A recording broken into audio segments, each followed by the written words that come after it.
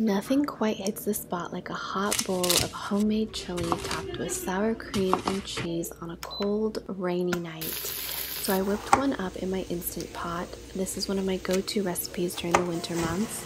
I like to make things fresh. I also love it because then we have leftovers for lunch and snacks the rest of the week. And all of the ingredients will be in the captions of my Instagram reel if you're curious. I don't measure things too often, but everything is eyeballed based on smell and taste. Hope you guys enjoy. I love my chili with some cheese and sour cream.